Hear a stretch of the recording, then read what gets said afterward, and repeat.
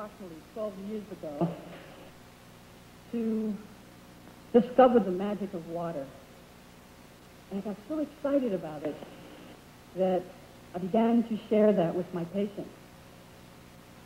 And of course they turned back and said, Doc, okay, we're getting the message that water is special and that we should drink it, but what water should we drink? And so that at that time, the only water that we had that was used for cleaning up the body or having an interface with the body was the still water. What has happened over the last 12 years is that my curiosity and my God has allowed me to go all over the world. It has actually drawn me to certain places around the world.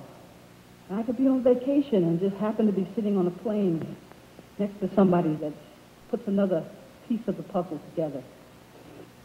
I look forward next month to going high in the Himalayas of Russia and China, meeting with gentlemen that are over 200 years of age, and putting together some other pieces of the puzzle in terms of the magic of water.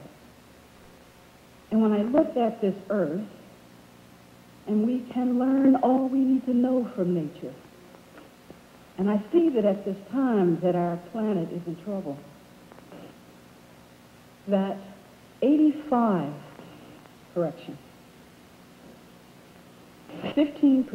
of the water on the earth should be drinkable.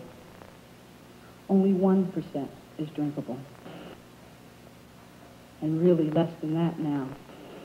I begin to say, boy, we're having a problem here. When I know that my body chooses to be approximately 85% water, and my brain would like to be 90% water, and ideally, as a newborn, would like to be 99% water, I say again, we're in trouble. And when I look to see what water am I going to drink that will allow my body to get in that kind of shape. When I look off the coast, as you are close to the water here in Philadelphia, and I recognize that most of the oxygen that we breathe comes from plants in the sea, not from the trees on the earth. And I find that the ocean plants have actually turned into a virtual desert. They no longer exist.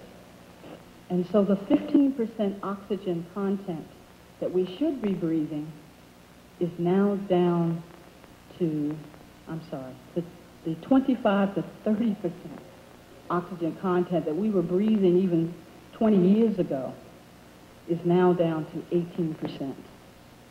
At 14%, we all go into coma.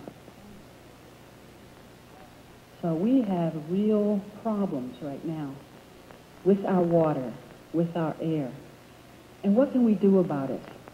As I look at the earth and it being 85% water also, I say there's similarities here.